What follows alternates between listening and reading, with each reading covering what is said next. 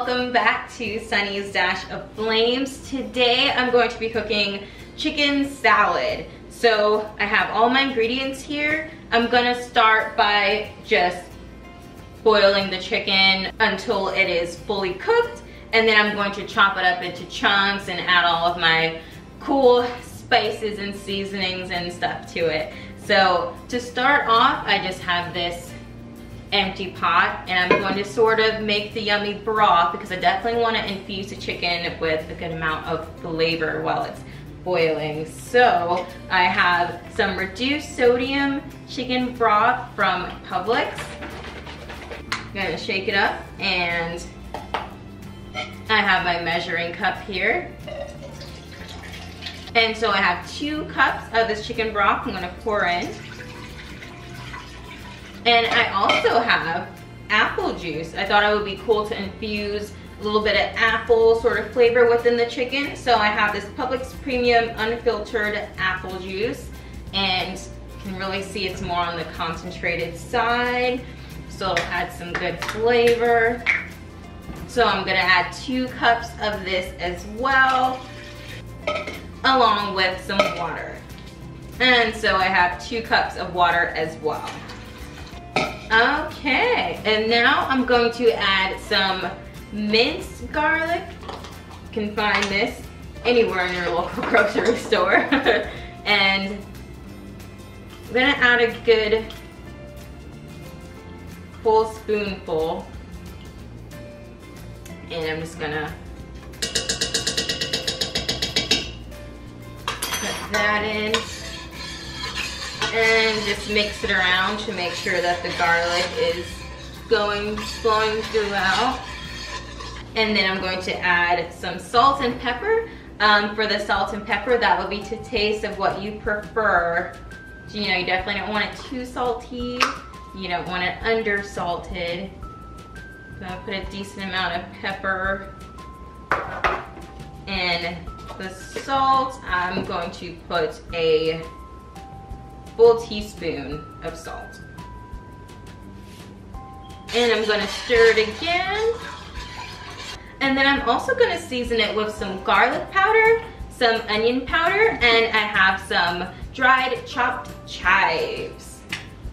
So I'm gonna add a decent amount of chives, at least around a tablespoon or so. And definitely make sure that you're adding all of these ingredients cold, because if you notice I don't have this on the stove. It just helps with the chicken to make sure that the chicken doesn't overcook or have weird spots on it that are cooked a little bit more than others on the skin on the outside of it. So I'm doing all this cold. I'm gonna add the chicken to it even when the mixture is cold, and then I'm gonna put it on the stove. So then I'm gonna add some garlic powder as well. You can add that to taste, and some onion powder.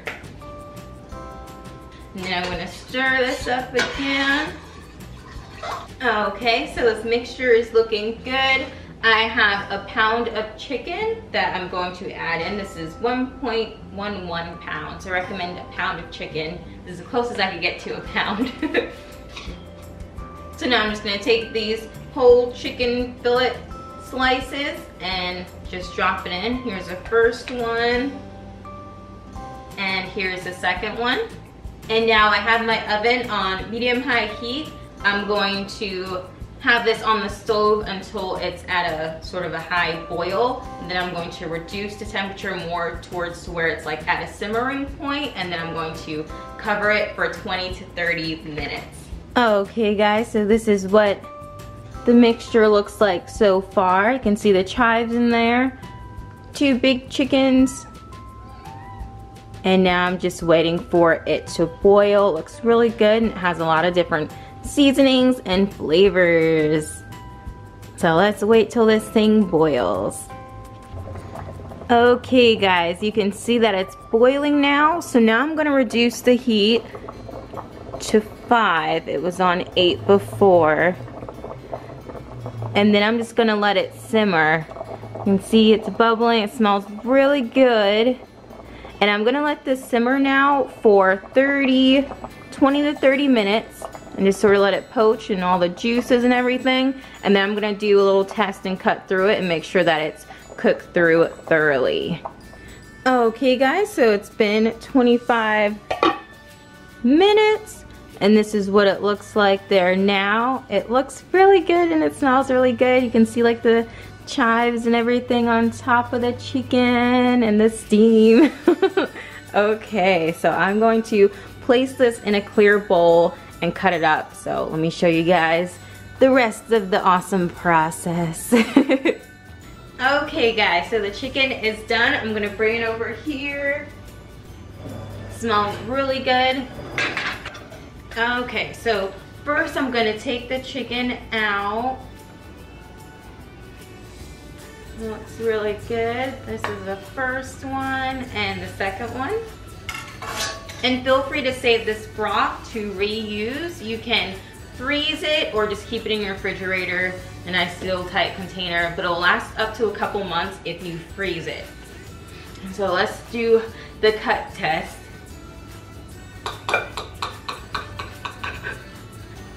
Oh man, that looks really good, guys. I'll give you a close-up. Really tender and juicy.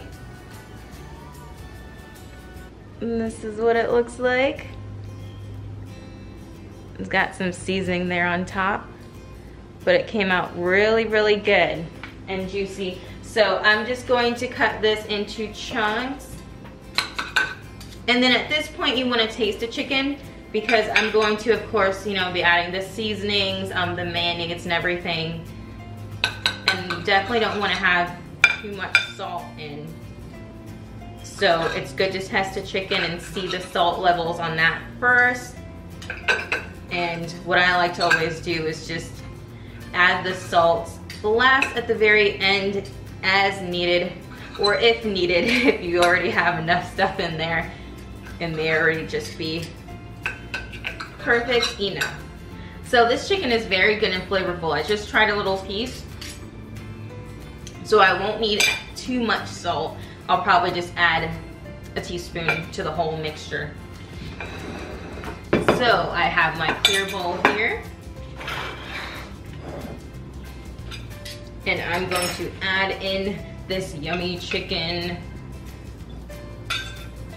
So now I'm going to add a cup of Duke's mayonnaise to this chicken. And then I also have some sour cream. I'm going to use half a cup of sour cream. This is by the Daisy brand. Okay, so half a cup of sour cream. And then I'm just going to mix this together. And then I'm going to add some diced yellow onions. I have here a tablespoon of diced onions. And also some diced celery. I'm gonna add 4 tablespoons of diced celery. Okay, and now I just have some onion powder here. I'm going to add some over the top, mix it in. And these seasonings you can add to taste.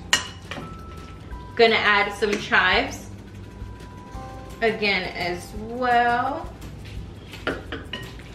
Going to add some garlic powder, not too much.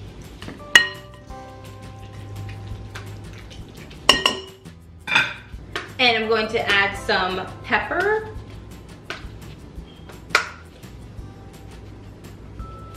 I'm going to add a tablespoon of vinegar.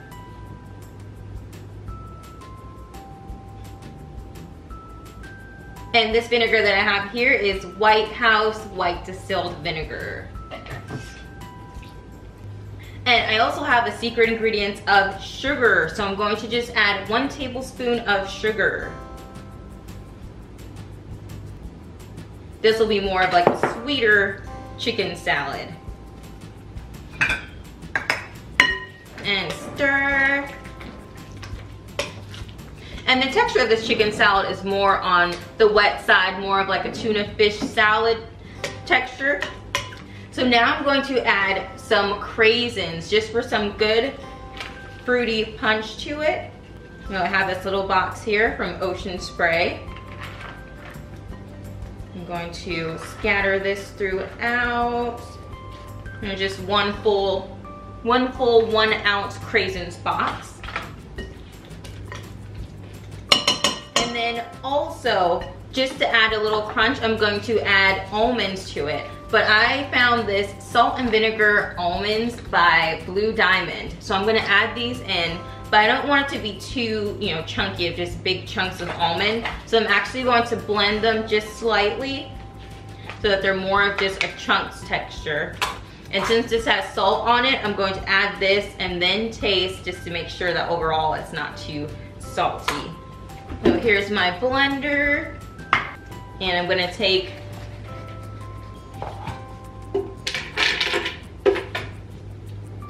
about 2 handfuls of almonds, and I'm just gonna blend them on a low speed for just a few seconds until they're just a little bit broken up and easier to mix into the mixture.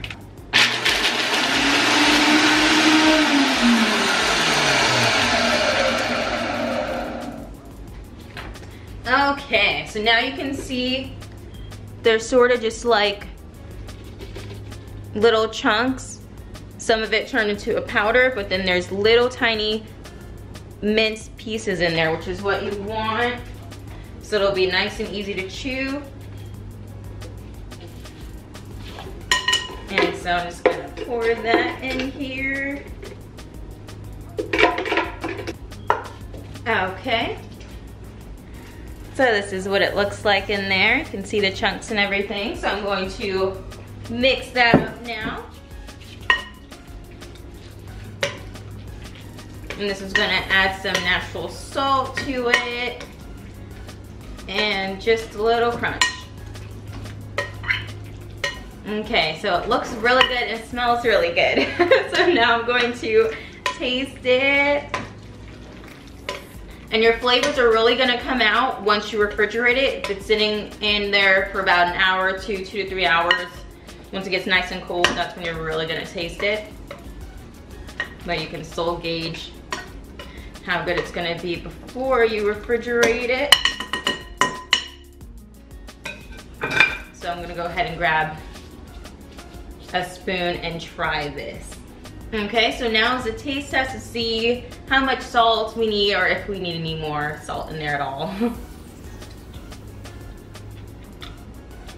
Oh my gosh. This is so good.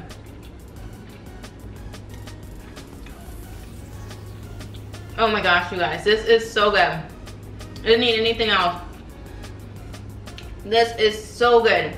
You guys have to make this. This is so good. Oh my gosh. This is like the best chicken salad I've ever had. Not just because I made it. I swear. Like, it is so good.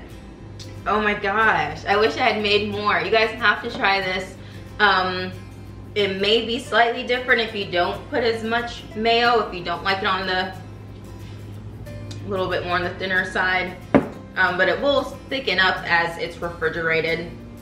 So I would say just stay true to the recipe and try it this way, and then kind of alter it, you know, for the next batch, just so you can try it the way it is here, because it is so good. You can really taste all of the components. The chicken is very flavorful from the poaching with all those different seasonings. You get a little crunch from the celery, just a slight bit of onions in there, so nothing's gonna be too overpowering if you stick to that onion measurement of just a tablespoon. And then the whole 1 ounce cranberries box, so if you get a bite of cranberries and every bite adds a good sweetness. Overall, it's not too sweet because it has a good balance from the vinegar, the white vinegar that was added, and also the vinegar that is on the almonds. And I put a decent amount of pepper. I would say around maybe a little bit under a tablespoon or so of pepper, So yeah, this is really great. I will show you guys its final plating on bread, you know, with bread and everything. But I definitely recommend this to you guys for sure. Thank you guys so much for watching Sunny's Dash of Flames. I really hope you guys try this recipe and enjoy this recipe. And I will have more videos up for you guys soon. Thank you so much, guys.